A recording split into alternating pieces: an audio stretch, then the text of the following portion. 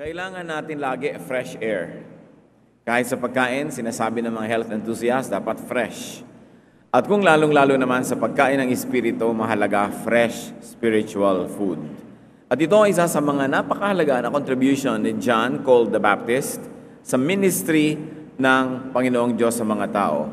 Ang atin pong pagtutuunan ng pansin, John, fresh and effective, ang pamagat din ng ating pag-aaral. Salamat o Diyos dahil ang inyong pagpapala ay laging bago araw-araw. Your blessings are always new and fresh, and we ask you, Lord, to always refresh our hearts. May we be ready for your freshness, and may we also exude that kind of freshness in our spiritual lives. Patawarin niyo po kami sa mga kasalanan namin, O Diyos.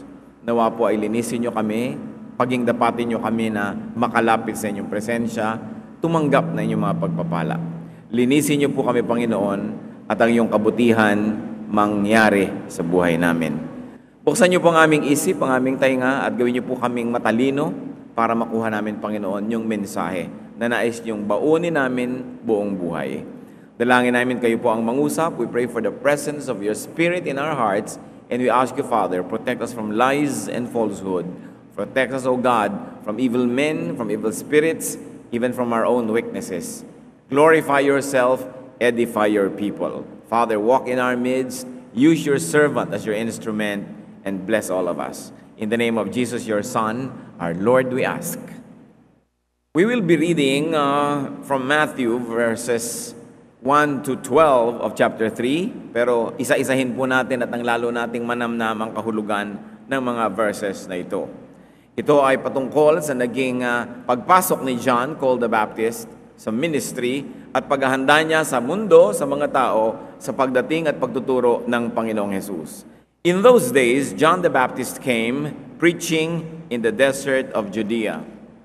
Nang mga panahong iyon, ayon sa ating Tagalog version, dumating si Juan na taga-bautismo sa ilang ng Judea at nagsimulang mangaral. It's very interesting ang sabi, in those days. What were those days? Matagal na tahimik ang Diyos. Halos 400 taon na walang bagong katuruan, walang bagong propetang tumitindig upang mangaral. Halos 400 taon, kung gaano katagal ang pananakop ng mga Kastila sa Pilipinas, ganong katagal na walang mga bagong naririnig, walang bagong katuruan, parang nalimutan na ng mga tao ang Diyos at para na ring wari nilimot ng Diyos ang mga tao sapagkat walang mga revelation. Yun ang ibig sabihin ng in those days. Those were days of spiritual dryness, days of spiritual non-event. The last dramatic move of God was taken from the mouths of Malachi, which was nearly 400 years before. At ang sinabi tungkol dito kay John, preaching in the desert. He was not preaching in the temple, not in the synagogue. Doon pa lang makikita natin, may mangyayaring aksyon, may kakaibang magaganap sa buhay at sa bayan ng mga anak ng Diyos. Sa pagkat-400 taon, na domina ng templo, na domina ng synagogue ang religious life ng mga tao. Ang lahat ng tama't mali, inusal ng kanilang mga pare, ng mga Pharisees, ng mga Sadducees. Ang lahat ng pamumuhay ng aspeto ng buong bayan ay ginabayan ng templo.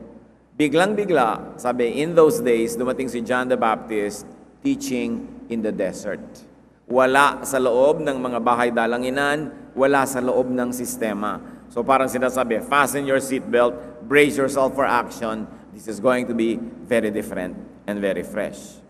Matthew 3:2, ang kanyang turo, repent, for the kingdom of God is near.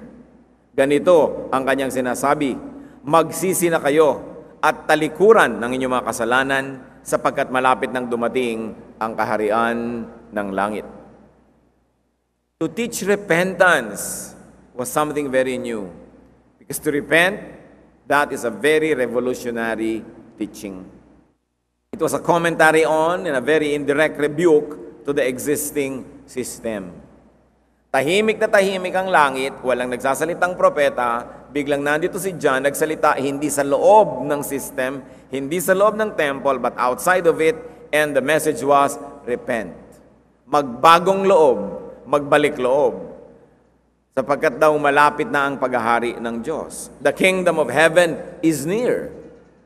If you like to read that in the negative sense, wala pa ang kingdom of God. Kahit ganun ka-establish ang relihiyon nila, kahit ganun ka tibay ang kanilang pananalig, at ganun ka tindi ang kapangyarihan ng relihiyon at ng templo, sabi niya, the kingdom is near. Wala pa. But if you like to read it positively, malapit na.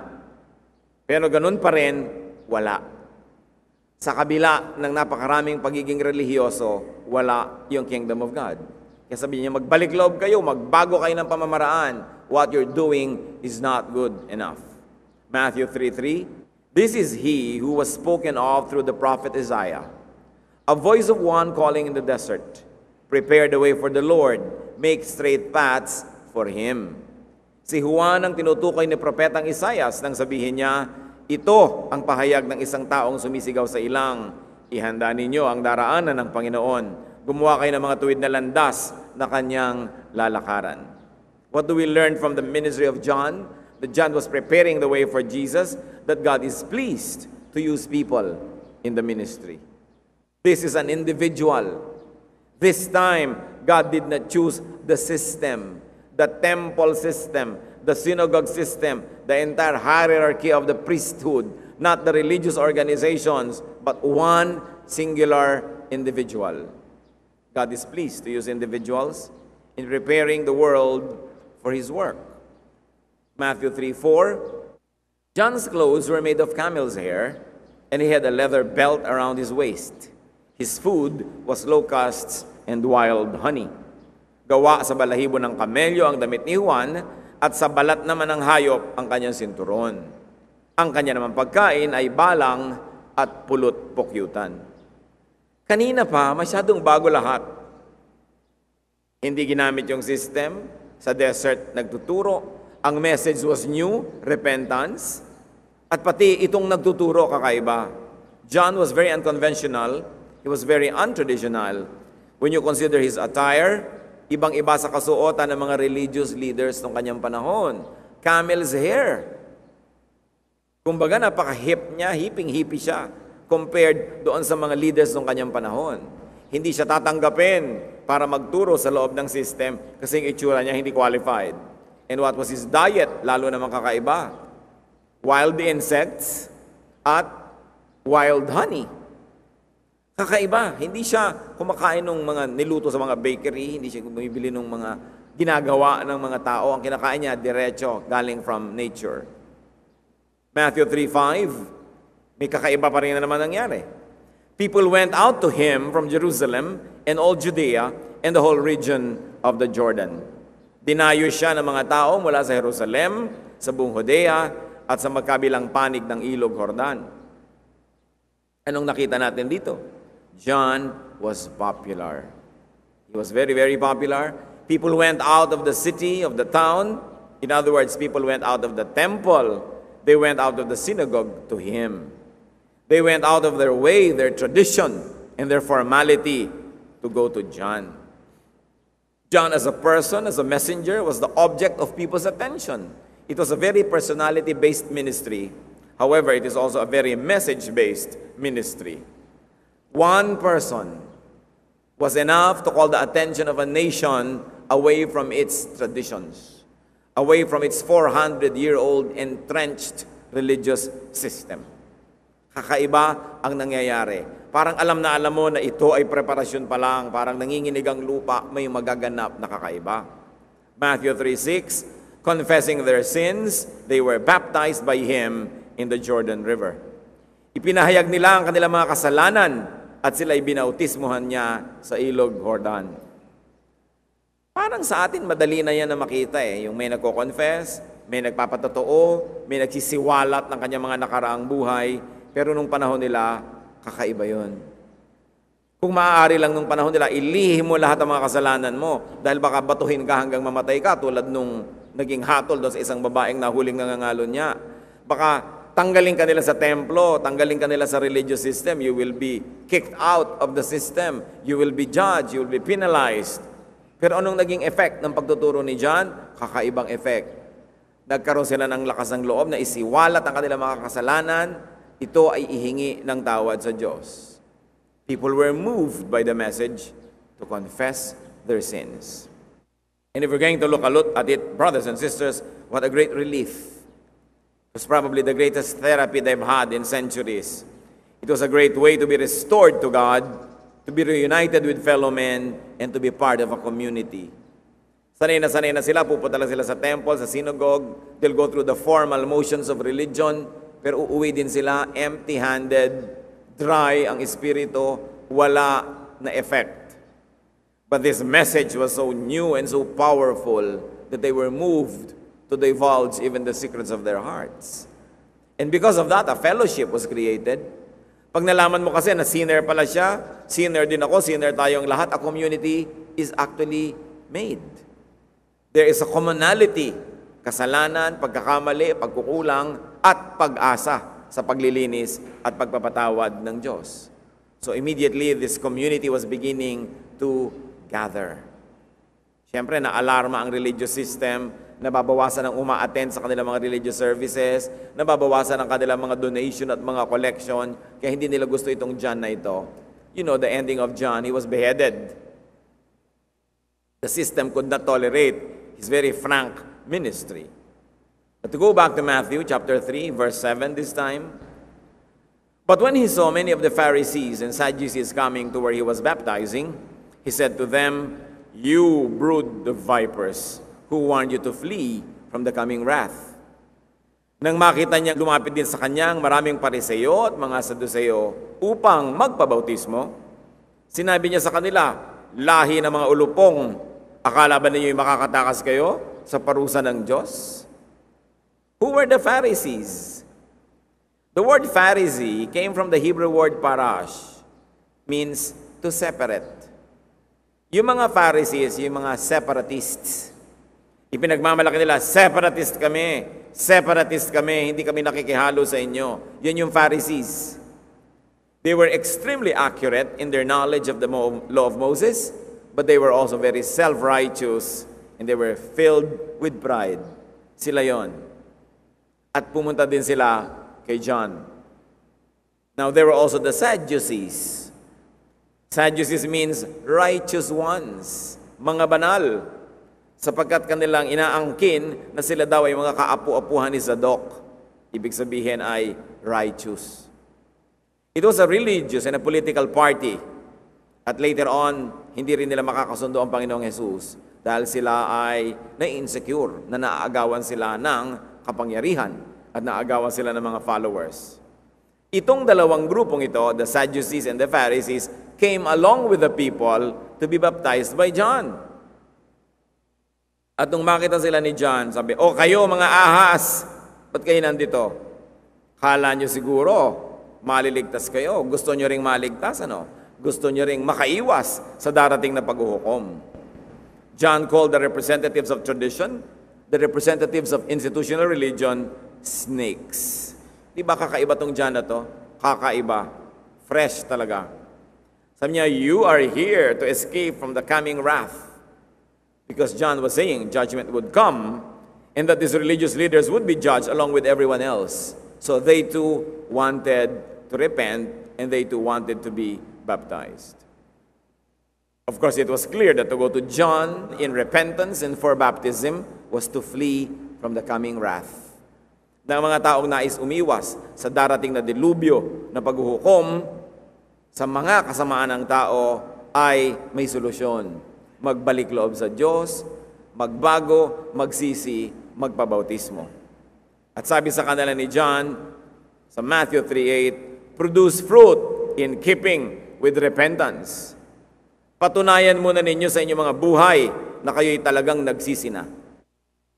Hindi sila agad-agad binautismuhan. Sabi ni John, patunayan nyo muna na nagsisi kayo.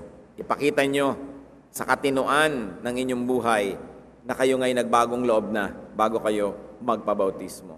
Magpakita muna kayo ng bunga because fruit is expected from repentant offenders. Therefore, old-style religiosity, old-style philosophy and scholarship old-style ethics and rituals were not enough. Hindi yun sapat. Kailangan magpakita ka ng bunga. Kung yung mga religious leaders ng panahon ni John, sinabi niya, hindi kayo dapat bautismuhan, magpakita muna kayo ng bunga. Anong sinasabi nun? Na dapat may bunga talaga ang tunay na espiritualidad. Sapagkat yung mga Israelites nun, may kayabangan eh. Sinasabi nila, apo kami ni Abraham, therefore kami ang lahi ng Diyos. May usapan ng Diyos at si Abraham, therefore kami mga ligtas, kami ang miyembro ng family of God. Matthew 3:9, anong sabi sa kanila ni John? And do not think you can say to yourselves, we have Abraham as our father. I tell you that out of these stones, God can raise up children for Abraham. Kayo mga ordinaryong mamamayan, kayo man mga Sadducees and Pharisees, kayong mga Israelita, huwag niyong akalain na kung apo kayo ni Abraham, okay na kayo. Sapagkat kahit ang mga batong yan, kung nanaisin ng Diyos, magiging apo ni Abraham, magiging anak niya. Kaya huwag kayong magmamalaki dyan. At huwag ninyong akalain na makaiiwas kayo sa parusa ng Diyos. Dahil sinasabi niyong ama ninyo si Abraham. Sinasabi ko sa inyo na kahit sa mga batong ito ay makakalikha ang Diyos ng tunay na mga anak ni Abraham. Inaalis nitong si John yung yabang ng mga Israelites sa kung sila ay lahi ni Abraham, therefore automatically they will enjoy the graces of God. Bago na naman itong katuruan, mga kapatid Kasi ang tagal-tagal nilang nahimbing at nasanay sa katotohanan ng kanilang mga katuruan na dahil lahi sila ni Abraham, they are the race that God favors. They are the race that will always merit the graces of God. But John was saying, no. Kung yan man ay noon, ay hindi na yan ngayon. Huwag kayong mag-akala na sapat yung pagiging lahi, dugo, para kayo umangkin ng pagtatangi ng Diyos. Race was not enough. Race would no longer be a guarantee for inclusion in God's family. It is not the issue. Kaya nakakapagtaka naman ngayon, yung marami, sinabi nga ni John na kahit ba to pwedeng gawing apo ni Abraham at hindi na lahi ang dapat na ipinagmamalaki, yung iba naman ngayon, kahit hindi sila Israelite, pilit ginagaya yung mga Israelites. Pilit nag-i-Israelitahan. Kinokopya ang mga suot, mga tugtog, mga sayaw, mga paraan ng pagkain, paraan ng pagsamba. Samantala, ang linaw-linaw ng sabi ni John, huwag na yung lahi-lahi ang ipagmalaki ninyo. Kailangan personal ito. Hindi ito nadadala sa national identity. Hindi ito nadadala sa tradisyon. Hindi ito nadadala sa pagiging kamag-anak nyo ni Abraham. Kailangan personal. Matthew 3:10, John continues, the axe is already at the root of the trees, and every tree that does not produce good fruit will be cut down and thrown into the fire. Ngayon pa lamang, sabi niya, ay nakahanda na ang palakol sa ugat ng mga punong kahoy. Ang bawat punong hindi mabuti ang bunga ay puputulin at itatapon sa apoy. Napakalinaw ng mensahe ni John. Either you qualify or you don't. Repent or perish. Be with us or you are against us. And it is fruitfulness and effectiveness that really mattered. To continue, verses 11 to 12. I baptize you with water for repentance, but after me will come one who is more powerful than I, whose sandals I am not fit to carry. He will baptize you with the Holy Spirit and with fire. His winnowing fork is in his hand, and he will clear his threshing floor, gathering his wheat into the barn and burning up the chaff with unquenchable fire. Sabi niya, ako, small time lang ako. Tubig lang ang pambautismo ko sa inyo. Yung darating, yung pinaghahawian ko ng daan na kasunod ko, yun ang magbabautismo sa inyo ng Espiritu. Ako na pinupuntahan ninyo, ni hindi ako karapat-dapat na magbitbit ng sandalyas niya o magtanggal ng tali ng kanyang sapin sa paa. Siya ang tunay, sabi ni John. At nakahanda na ang kanyang mga kasangkapan para piliin ang tunay na bunga at yung damo-damo lang. At yung mga damo-damo, sabi niya, itatapon niya sa apoy. At yung kanyang mga tunay na bunga, iipunin niya sa kanyang bangan. So John was pointing to the Lord Jesus as the final part of this initial ministry. John prepares the people through repentance for the work of the Spirit. Ano ngayon ang mapapala natin sa kwento ni John? John the Baptist was a powerful messenger. He was a very powerful instrument of God. And remember, John was sent to end the time of spiritual dryness. Sa katagalan ng tagtuyot at tag-uhaw ng espiritu ng bayan, ipinadala si John upang ito ay wakasan.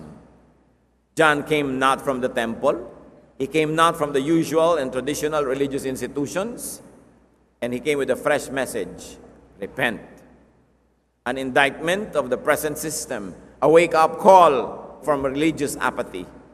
Isang panggising sa bayan ang mensahe niya: magbalik loob, magbagong loob, maghunos dili. No?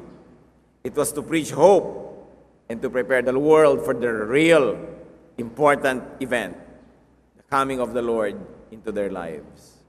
John was untraditional, unconventional. He was popular. He was an agent of relief and an agent of unity. He was effective even to and for the Sadducees and the Pharisees. And you know, he was very frank. He challenged the system. Sabi niya, huwag na nating ipagmalaki ang pagiging Israelita. Hindi na yan ang point ngayon. Dapat may personal kang relasyon sa Diyos. Anong mga hamon nito sa ating buhay, mga kapatid? Let God minister to you through John. This particular John that we're talking about. But then again, when you read the Bible, there are always many layers of meaning. Because you should also let John minister to you, or let God minister to you now through his Johns. Maraming mga John. Mga pwedeng gamitin ng Diyos para kayo pagpalain. Pero ayaw nyo kumisang pakinggan kasi hindi nakabarong Tagalog o hindi naka-Amerikana. Ayaw natin kumisang pansinin kasi hindi nanggaling sa Bible School. Ayaw natin kumisang pansinin kasi ordained ba yan? Sino ba naman nag-o-ordain? Committee lang ang nag-o-ordain, ano? Kaya masyadong impressed sa ordain. No? Diyos ang tunay na nag-o-ordain. This John was not ordained by the system. Jesus was not ordained by the system. Yung mga officially ordained, sila yung mga wala kang mapala. No?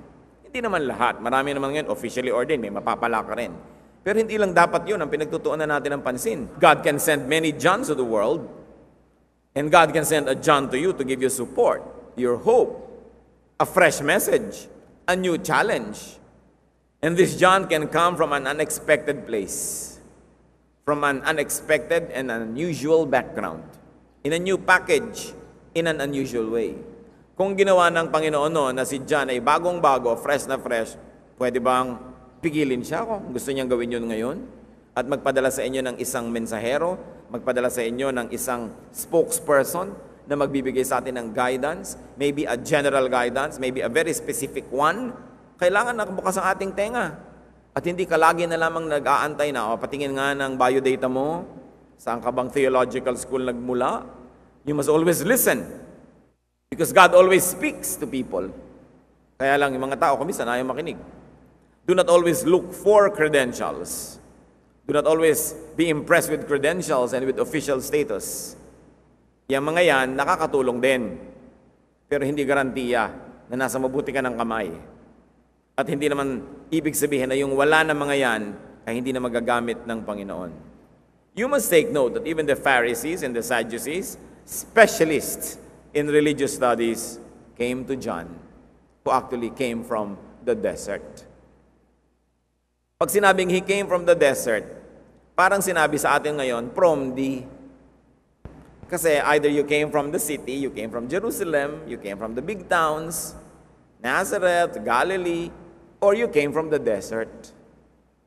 So siya, from the, kung tutuusin. Hindi produkto ng malalaking mga institusyon, hindi umaten ng mga sikat na mga paaralan. Pero pinili ng Panginoon na maging pagpapala sa marami. Who is a genuinely godly messenger? Sino ba ang dapat nating hinahanap? The one who teaches us repentance.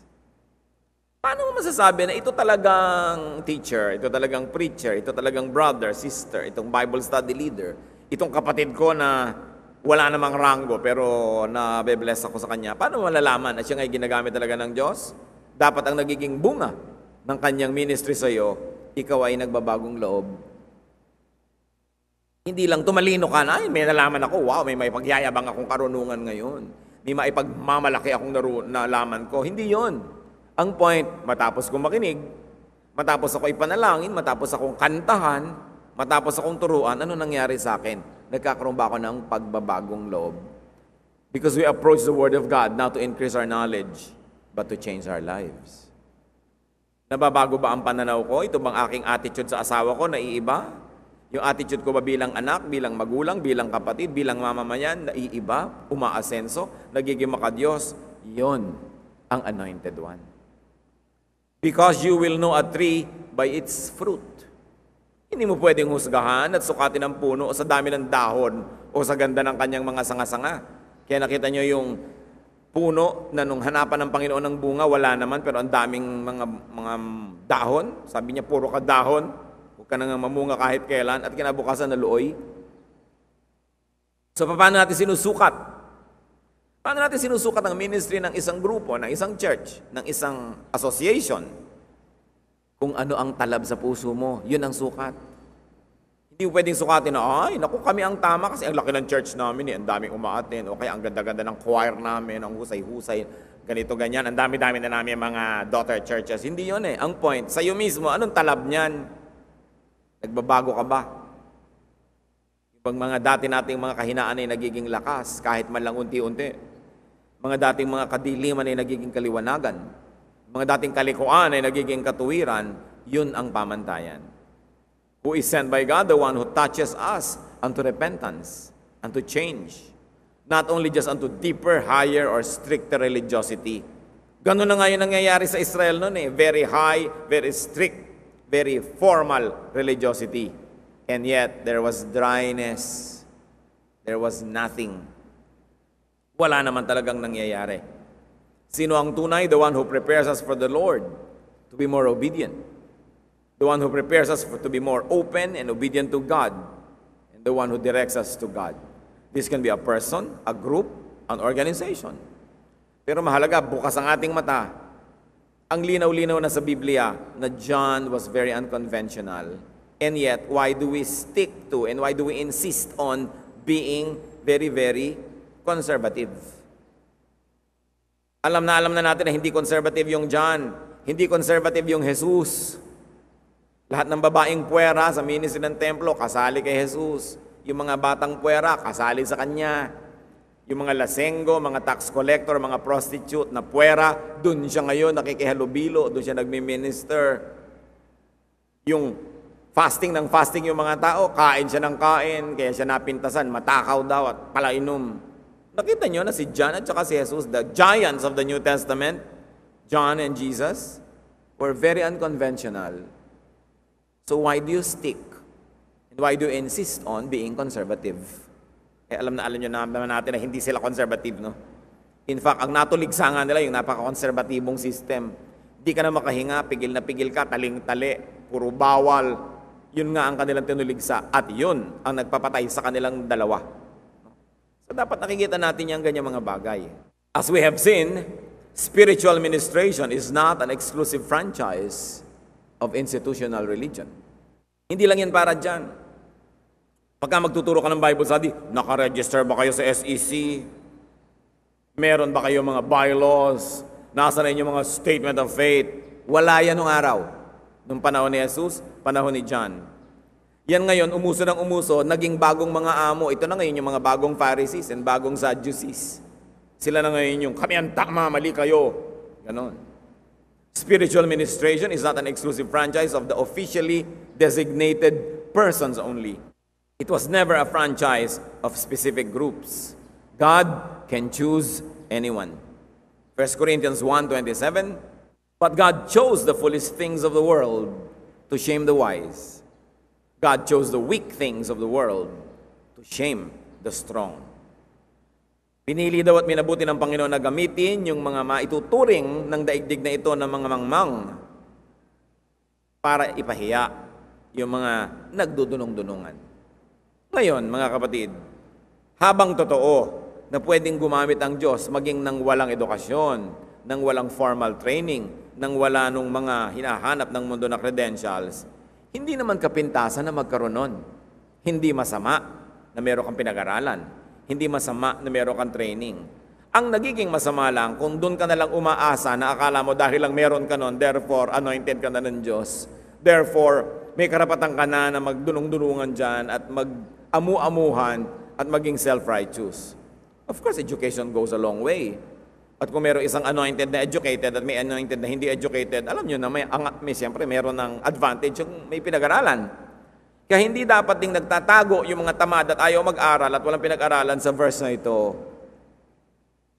Yung mga wala man lang binasa ni ticket ng bus, tapos magtuturo, tapos sasabihin, sabi, God chose the foolish things of the world.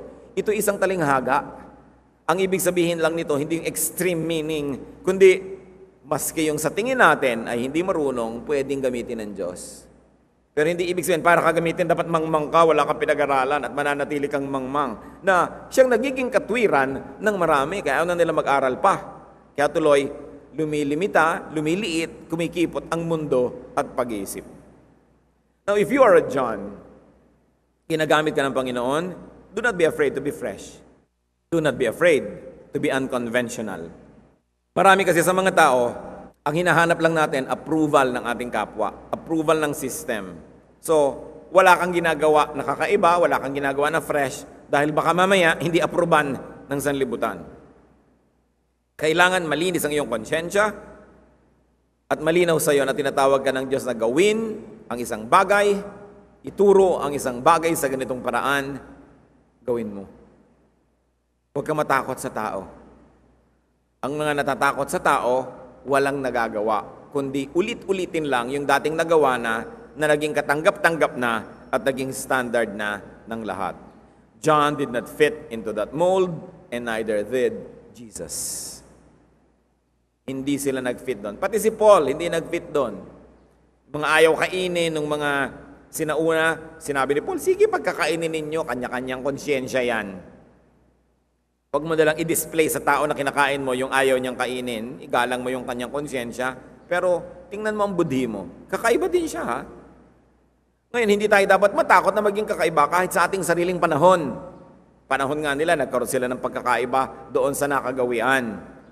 Sapagkat sa nakaraang 2,000 taon ng Kristyanismo, marami na rin na maging bago nung araw na sa pagdaan ng panahon, sobra na rin naluma at ngayon ay dapat na rin magkaroon ng mga pagbabago. Fresh air must be breathed into the church of the Lord because a lot of traditions have been fossilized and the people are trapped in a time warp that many of the things that people do in the name of God no longer reach the heart, no longer ministers to the soul, no longer becomes relevant. Kaya pag may nadidinig tayong bago, kakaiba, do not judge. Do not judge an instrument of God based on credentials. Do not judge an instrument of God based on looks and attire and diet.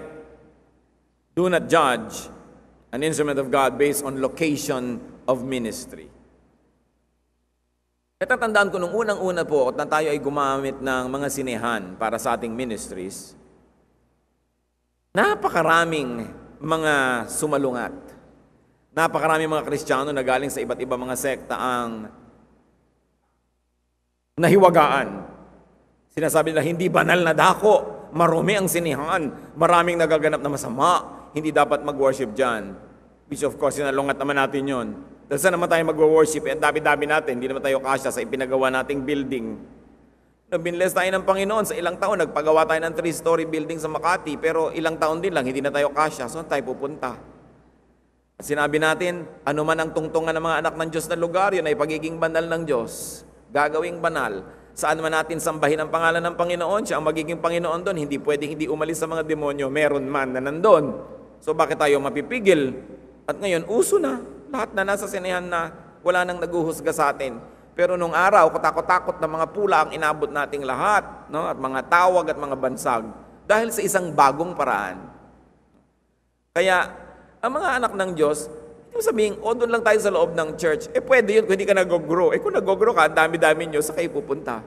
Kailangan gumawa ka ng paraan, alangan mang humanap ka sa tradisyon ng church, ng pagkukuna ng gagawin mo, hindi naman sila nagkaroon ng ganong karaming tao sa hinabahaba ng daan-daang taon. So, wala silang maituturo sa atin. Kailangan mag-improvise ka. Basta ang mahalaga, malinis ang budhi mo. Alam mo, ang ginagawa mo ay hindi ka lumalabag ng utos ng Diyos. At bago lang ang iyong approach na luma rin naman yung goal mo para gawing available ang salita ng Diyos sa mga tao, magkita-kita kayo sa isang lugar, sa isang komportabling lugar na makakapag-focus kayo. Anong masama doon? Pero minasama yan nun ng marami. Pero ang point dito mga kapatid, dito lang, huwag niyong i-judge ang bagay dahil lang bago, dahil lang walang nauna, o dahil kakaiba.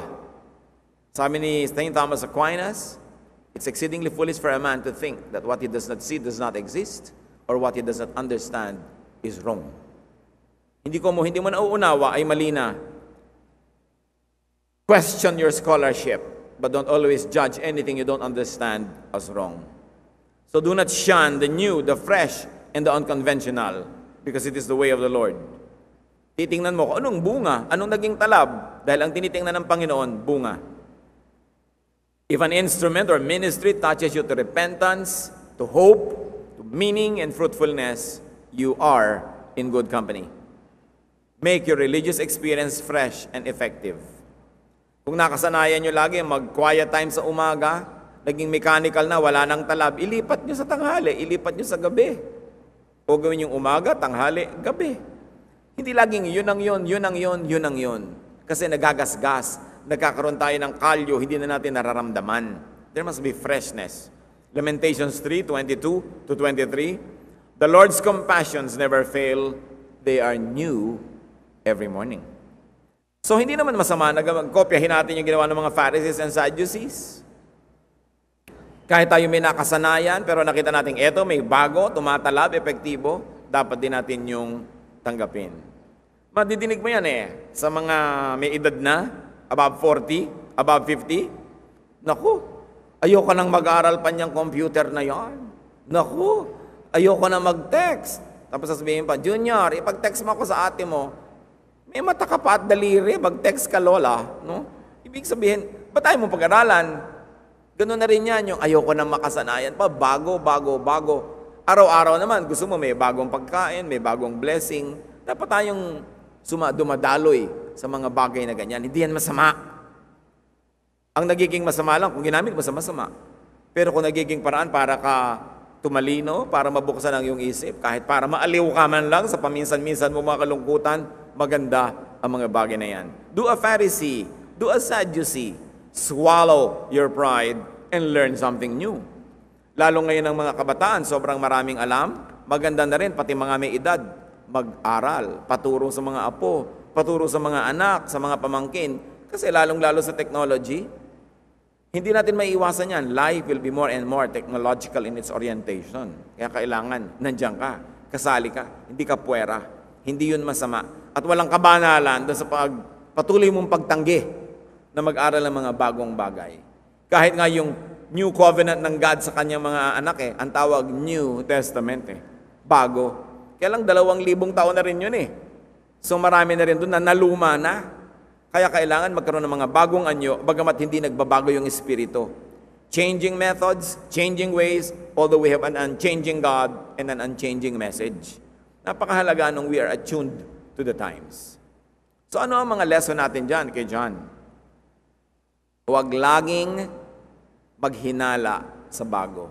Bagamat, huwag naman magtiwala agad. Siya sa atin, tingnan. At ang pinakamabuting paraan ng pagtingin, tingnan ang bunga. Ano ba ang bunga sa akin ng bagay na ito? Aming Diyos sa langit, humihiling kami ng katuruan mula sa inyo. Matapos namin pagtuunan ng pansin itong bahagi ng ministry natin ni John, ano po ang mensahe niyo sa amin? Paano kami nagiging John sa buhay ng maraming tao? Anong mga bagong dinadala namin na nakakapagpa-asenso ng buhay nila? Paano kami nagiging mga tao na tumatanggap ng mga bagong katuruan ng isang John? Paano namin, Panginoon, ipagtatanggol ang sarili namin sa mga mandaraya na may dalang bago nga pero mali naman? Ituro mo sa amin, Panginoon, na laging mag-ugat, manghawak sa di mo nagbabagong salita. Sa di mo nagbabagong katotohanan, pero maging bukas ang isip namin sa mga nagbabagong mga pamamaraan, mga methods, at nang sa ganon, Panginoon, makaranas kami ng mga bagong paraan ng paghipo mo sa aming buhay. Pati kami sa aming mga trabaho, sa aming ginagawa, turuan mo magkaroon ng mga bago. Yung mga nagluluto, hindi yun na lang nang yun ang iluto lagi. Yung mga may ginagawa, laging ganun na lang ng ganun ang pamamaraan. Teach us, Lord, to appreciate newness, creativity, because you are God of newness and creativity. Na magkaroon ng bagong hangin, sariwang hangin, mga bagong bagay sa aming buhay. Magbulay-bulay tayo mga kapatid. Hingin sa Panginoon ang personal na mensahe sa inyo at nang sa ganoon, mapayaman tayo ng pag-aaral na ito ng isang kabanata ng buhay ni John the Baptist.